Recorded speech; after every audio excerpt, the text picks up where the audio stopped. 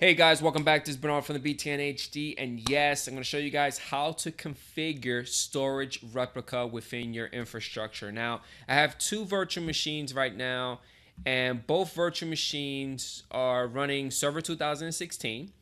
And if I go inside my disk management, I have two disks that I reformatted using the partition of NTFS, and I called the E drive data and the F drive logs.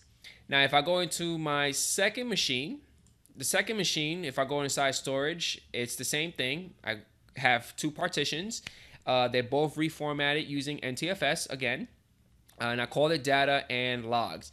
I make sure that they have the same letter because it makes it super simple when you're pushing out the PowerShell commandlet that I'm going to show you guys. And don't worry, I'm going to put the link at the bottom of the video so you guys just copy and paste and just change whatever you need to change.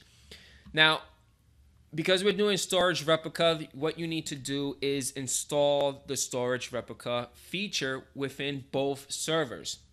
So I am going to just close my disk management. Now within Server Manager, go to Manage, go to Add Roles and Features. Within here, we're going to go to Next, click Next again, click Next again. We're going to click Next again. Within the features, go all the way down until you find Storage Replica. So click on that. Accept all the added features that it needs. Click on Next and click Install. Now, while the first server is doing this thing, let's go back into our second server. And we need to do the same thing within this server. So let's close this up. And within Server Manager on the second server, go to Manage, Add Roles and Features, click on Next again, Next, click Next, and then once we're inside the feature section, go all the way down until you find the storage replica. Click on it, accept all the features that it needs, click on Add Features, click on Next, and Install. And let's go back inside the first server. First server is still doing the installation, and on the second server, eventually it's going to start. All right, guys, so it looks like storage 2, and also if I go inside storage 1, they're both completed. Storage replica feature was installed successfully, which is awesome, but the machines need to be rebooted. So what I'm going to do is click on Close on storage 1. I'm going to close the Server Manager. And I'm just going to restart this machine. Restart the first machine. Awesome. Hit continue. And on storage 2, we're going to do the same thing. Close that up. And we're going to restart the second machine as well. And then once both machines are restarted, and I'm going to log back into the desktop, and then we're going to continue. All right, guys. So it looks like our machines are rebooted. Server Manager is up and running, and it's time for us to configure our storage replica. Now, within the servers, if you go inside tools, there's not really an option to do storage replica or to configure it or anything like that. So that's why we need to use the power of PowerShell. So I'm going to close the Server Manager up, and within our storage 2 server, I want you to keep in mind this E drive because it's going to change once we do the process of the storage replica. Let's go inside storage 1 machine. Let's go inside PowerShell. Make sure that the PowerShell is being run as an administrator. And to make life simple, I'm just gonna do a copy and paste. And the reason why I'm doing a copy and paste is because, you know, rather than typing it, drive myself nuts, I'm just gonna give you guys the notes that I'm using for the video.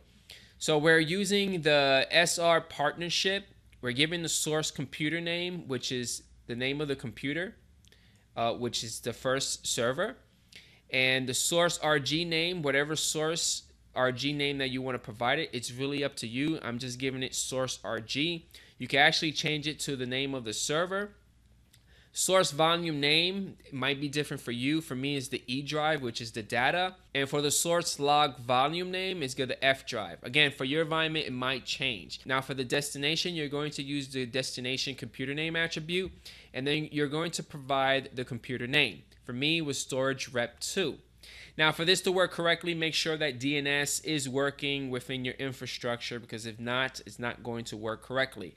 You're also going to be using a destination RG name. I'm going to set it as destination RG. It's up to you if you want to change it. And for the volume, again, we're telling the volume, the source volume, to be an E. So the destination is also going to be E. You could change it up in your environment. It really depends on you. Now for the destination log volume is going to be F. I kept everything nice and simple. The first server has E and F. Second server has E and F. It keeps everything nice and consistent and easy to manage. So I'm going to highlight this entire commandlet. Let's copy it.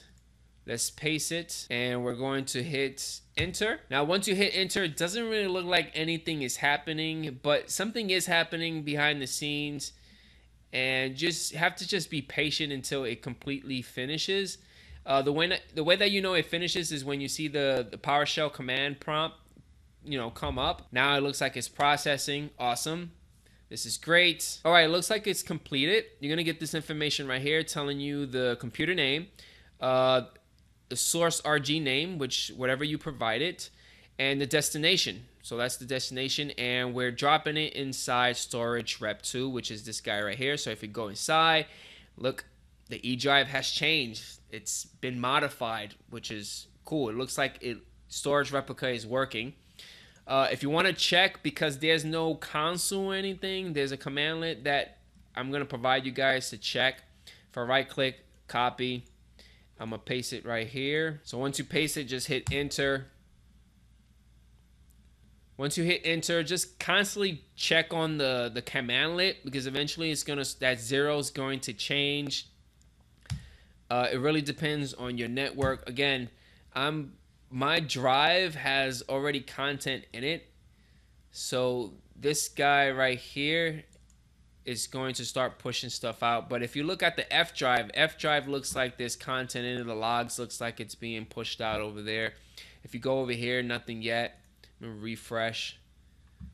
Yeah, it's going to take some time, but look, like the F drive again, it looks like the F drive, something's happening behind the scenes.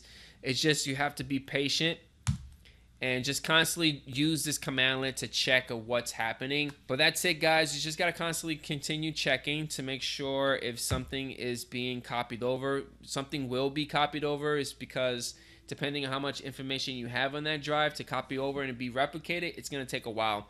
Hopefully you guys enjoy how to configure a storage replica. If you have any comments or concerns, leave them at the bottom. Do not forget about hitting that like button, and I catch you guys on the next one. Peace out.